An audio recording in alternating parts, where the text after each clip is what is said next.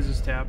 So we're going to go through the Freefly configurator here and do an initial setup on the camera. So the first thing that we're going to need to adjust are the pan stiffness, roll stiffness, and tilt stiffness. These three settings define how aggressively the MōVI will try and hold your camera still.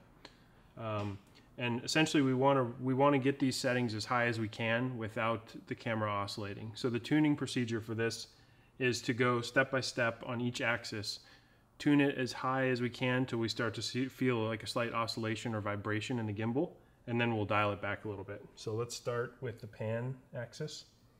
Sometimes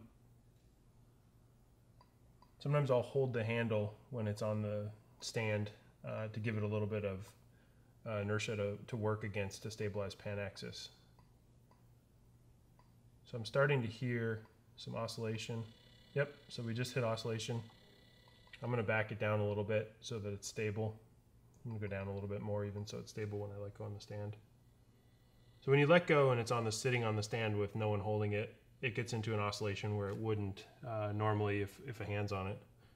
So I'll dial it back just a little bit more to prevent it from doing that. So roll stiffness, same idea. We're going to run it up. Okay, so we've got oscillation there on the roll axis. You can see the camera going back and forth. So we'll dial it back down a little bit. Stable. Same thing on tilt stiffness.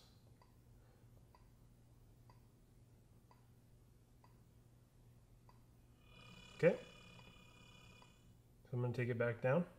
Okay, so we've achieved nice numbers here that are stable. So one thing we'll do afterwards is we'll pick it up and move it around. Make sure that it's stable in all orientations, which it is. It feels good. It feels well tuned.